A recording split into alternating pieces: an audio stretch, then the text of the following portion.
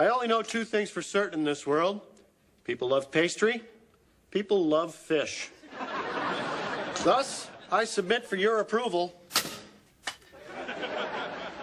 flounder tarts. Approval denied.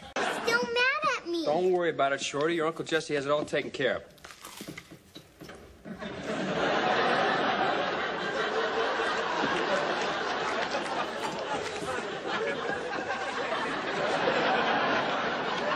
Joey, 2 questions. Can you help me? And what did I just put in my mouth? Yes, and flounder tart. Oh, brother. Should have got all the bones out of this one.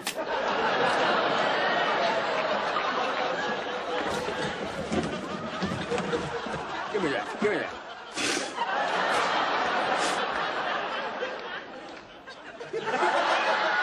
A little hand. Absolutely. Okay, now,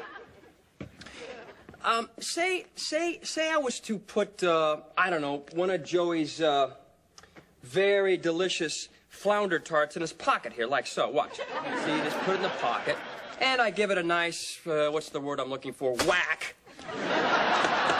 Like so. I know that my dear pal Joey would forgive me, right, Joe? Yes, I forgive you. Thank you. You see how that works, boys? I do a thing, he forgives. It works very nice. Now, boys, can you find in your heart to forgive Michelle over there? No. No.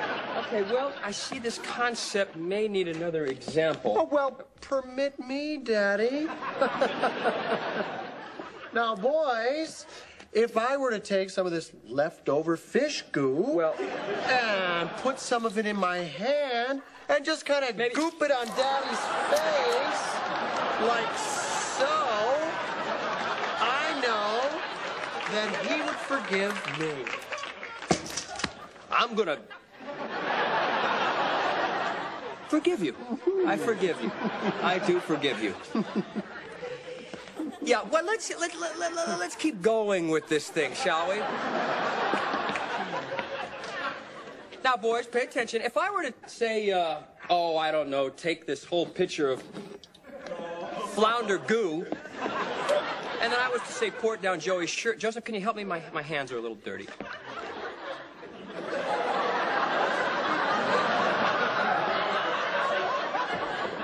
Like this.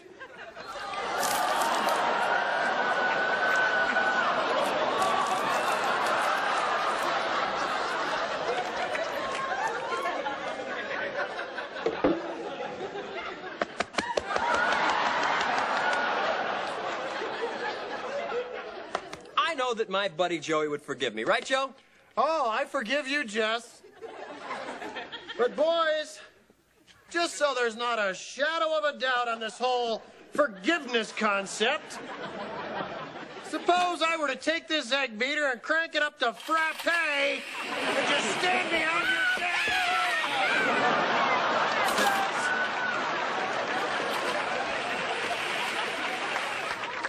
Now, boys, before this fish fry goes any further, can you please tell your cousin Michelle that you forgive her?